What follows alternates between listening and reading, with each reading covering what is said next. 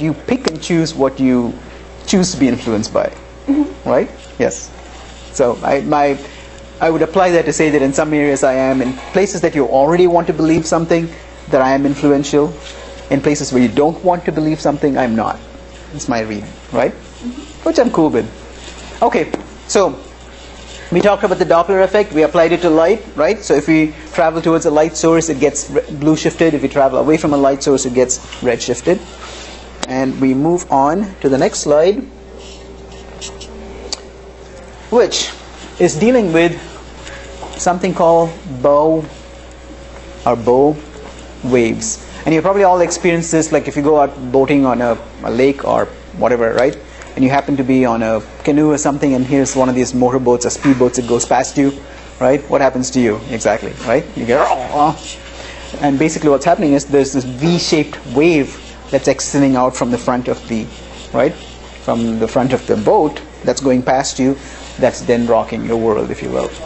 So, illustration of bow waves. Okay, here's a bug on top of water. Each time the bug is just standing on the surface of the water. You know there's some bugs that can stand on water, right? Because the surface tension is strong enough to hold the bug up. So the bug is just doing this. It's bouncing up and down. So each time it bounces up and down, it sends out a wave going out like this. Now the bug decides it's going to start walking in a certain direction. So here was its first position. It bounced and took a step. And it sent out a wave that now has expanded all the way to wave number 1 out here. Then it has moved here and it took a step. So second wave moved here, took a step. Third wave, right? So wherever it is the center of the wave that it has sent out. So the fourth wave is the smaller here, and now it has taken a step here. The bug has reached the edge of the wave. Now, as the bug speeds up, increases its speed of movement, at some stage it'll catch up with the waves, the rate at which the waves are traveling outwards from its position where it emitted the wave. When that happens, all of these will pile up. You'll have a pile up of the waves. So if the velocity of the bug is less than the velocity of the wave, you'll end up with a situation like this, where the waves, right, the origin of each of these waves is shifted to the right, but the waves are not piling up. If the velocity of the bug is equal to the velocity of the waves, then the waves pile up. If the velocity of the bug exceeds the velocity of the waves, you end up with a situation like this, where new waves are created further out than the position of the previously created wave. And if it greatly exceeds, the velocity of the bug greatly exceeds the velocity of the waves, you end up with a situation like this. Now, if you draw a tangent to this, like an envelope line to these waves, you'll end up with what's called a bow wave. And this, we will see on the next slide, applies to supersonic planes.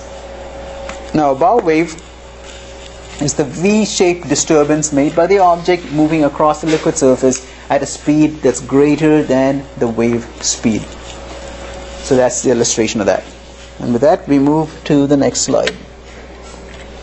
Okay. So if you happen to have a plane that's traveling, okay, here's a picture of the plane, here's the landscape, picture of the plane, it's traveling at greater than the speed of sound, you know that we experience something called the sonic boom, right? And this is why a lot of countries outlaw faster than sound travel of planes above them, right? And so supersonic travel is not permitted in a lot of countries. It may not be an issue if you travel high enough up, right?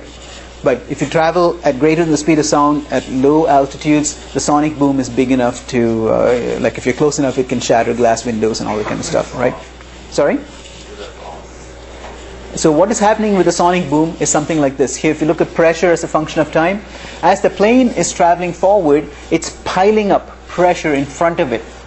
So here, you end up with a high pressure zone, and the stuff that's piled up in front of it, to first approximation, creates a low pressure zone at the tail end of the plane, which ends up with a low pressure zone. So this is just like an explosion, right? What does an explosion do?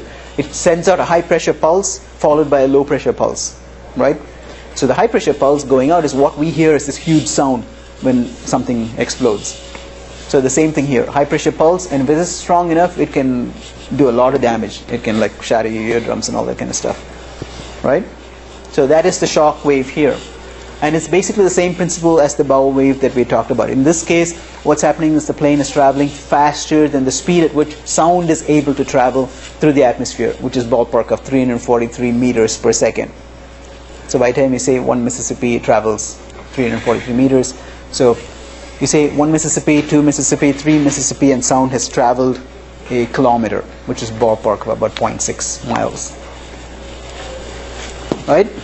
So the shock wave is the cone-shaped disturbance made by the object that's moving at supersonic. Super means greater than, sonic is sound, speed of sound. Supersonic speed through a fluid, in this case through the air. And the sonic boom is a loud sound that results from the incidence, right, the impact of that shock wave. Why does the shock wave say that it speeds through a fluid? Because sound is a pressure wave. Sound is a pressure wave in a fluid. So, and when we say fluid, it includes gases. It's not just liquid. Okay, so air then? Yes. Okay. So the fact that you're able to hear me, what's happening is that my vocal cords, as they vibrate back and forth, they're creating a pressure wave that's high pressure, low pressure, high pressure, low pressure.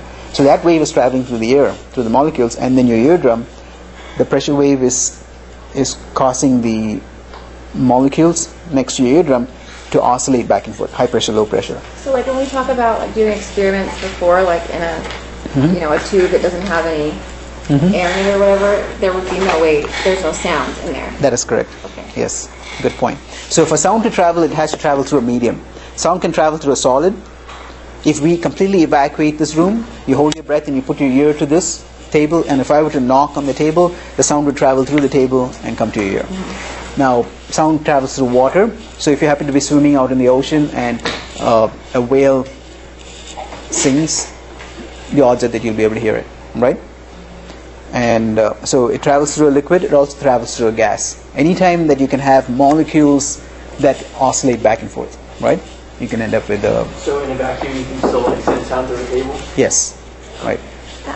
But you wouldn't hear it like this. What would happen is, if you were to... Now, she would not, most likely not hear your sound, but he would feel a vibration coming through here. And he may, depending on how close his eardrums are to this, the eardrums will vibrate to different extents. So if he's... I remember early high school, Okay. My science teacher did an experiment where he put a glass jar on the table and he had a radio Okay. and a recording device in it, and he set it to record and was playing the radio, and he evacuated all the air, and it stopped recording. So, well, it stopped picking up anything because there was nothing to pick up anymore. Okay. I thought that was pretty cool. Yeah, so some very low level of sound would come through, like from the radio down to the bass, through to the recording unit, but it just means that the sensitivity of the recording unit was so low that it wouldn't pick that up, right? So along these lines, so if any object travels faster than the speed of the wave, you're going to have the sonic boom, right? I have a question for you guys. Do you think it's possible for light, for this to happen with light? Sorry? A pulse?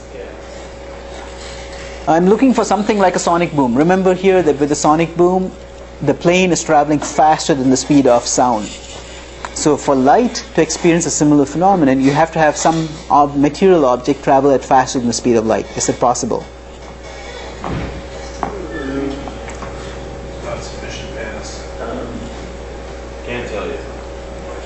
Can't tell you? They're still working on Higgs boson, aren't they? Actually, we already have an answer to that question. You're right, they're still looking for the Higgs boson. I mean, there's some speculation that they have found it, but it remains to be seen, right?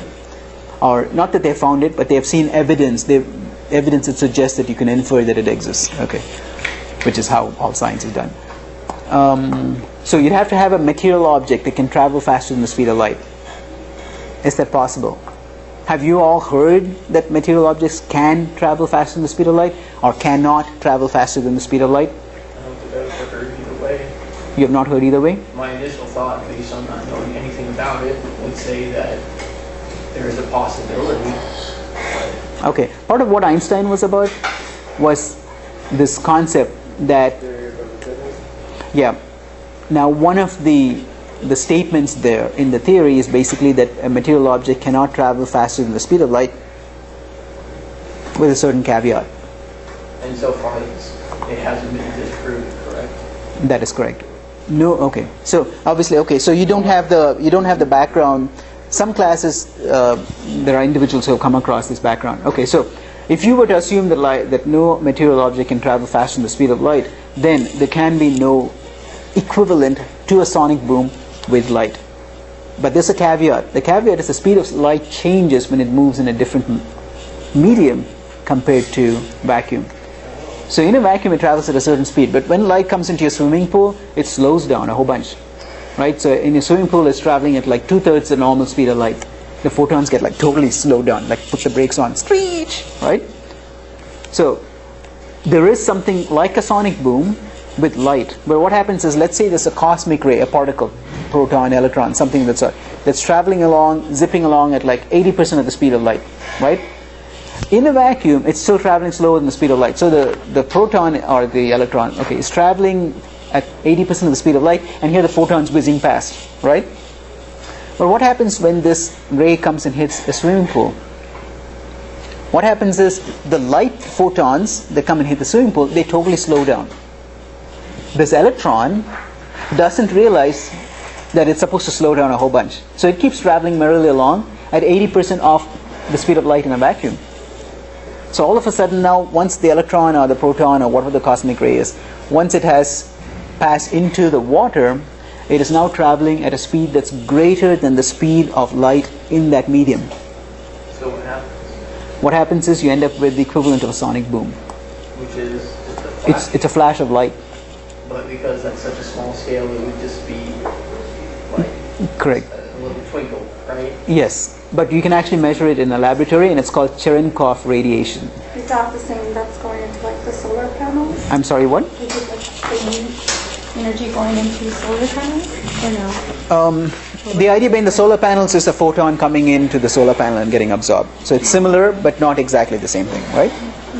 Okay, so with that, let's go ahead and end this.